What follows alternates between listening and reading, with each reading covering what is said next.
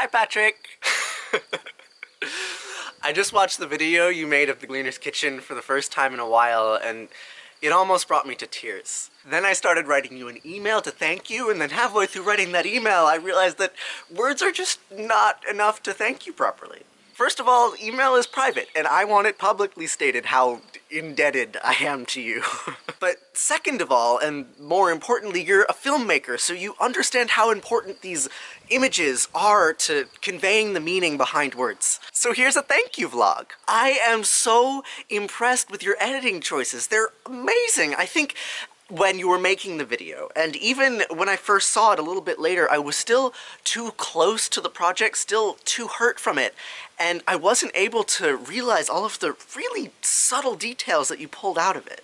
There are messages that you relayed with your editing choices that I had wanted to say then, or maybe now I wish I had said then, but I didn't know how to. But somehow you knew I was trying to say them, and you said them for me. Like this scene where we're all dressed in white giving out food to those wealthy picnickers. What an image! I was aware of some of the irony of that scene at the time, like there must have been a reason why I chose to do that instead of something else, but wow, you pulled something out of it that I did not see. I was there. I remember being there, but somehow you were able to show me something about what it was like to have that experience, which I don't recall, but were essential. Or this shot, the way you shot me from below with stark lighting, it looks so foreboding. And it was foreboding. We got evicted like 3 days later. The way you shot that scene and wove it into the rest of the film, it made it look as if you knew that was going to happen, but I didn't know.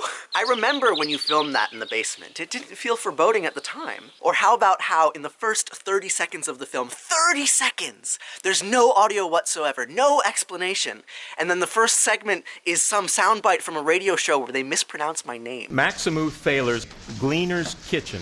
You have this way of saying things without saying them. You give us space to realize them on our own just from the image. Like, look at this image of Rachel spitting her gum into the dumpster in order to eat food from the dumpster. Or the symmetry of this shot. You often keep us looking at an image just a little bit longer than our attention spans would like, so that we really pause and think about what we're seeing. And see what it actually is, rather than trying to pre-articulate something and then have it fail. Yeah. So this is a vlog.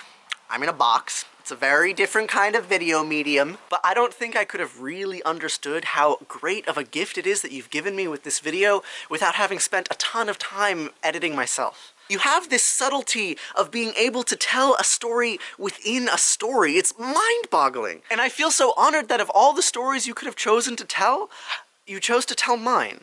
You saw things in that story which I could not see. And so you made it your story too. So thanks for telling the story with me. So everything that I'm doing with the Gleaner's Kitchen, yes, it's about food, yes, it's about waste, but on a much more deeper philosophical level, it's about building community.